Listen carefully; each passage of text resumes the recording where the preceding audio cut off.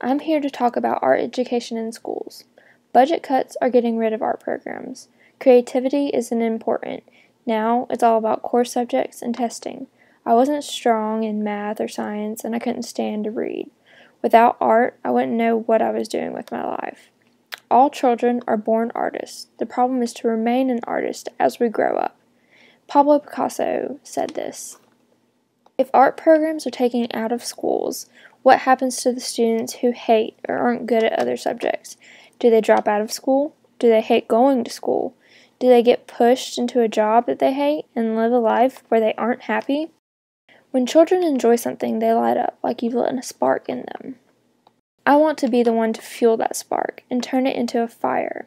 I want them to be passionate and feel like they're good at something and that they can express themselves and escape from all the academics and testings that schools push so hard. I drew the hands because as an artist, you work with your hands to paint, sculpt, and create pieces of artwork. As a teacher, I want to help my students become successful, and like the hands artists use to create new pieces, my artwork is my students, and I want to mold them and shape them into successful, creative, and expressive students. I drew the spark because that's the light I want to find in my students who do prefer art over other subjects. With budget cuts taking art programs out of schools, they're suffocating the spark in so many children. But I want to protect it and shield it, so I keep my hands open and cupped around it, allowing oxygen to help the flame continue to grow, like my students will, when they see that they're good at something and find their talent outside of the textbooks and questions on tests.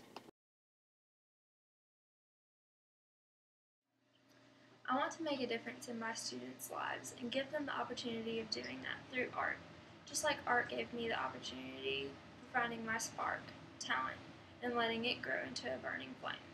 This is why I want to be an art teacher, so I can push to keep art in schools and help my students discover their spark and help it grow, because it only takes a spark.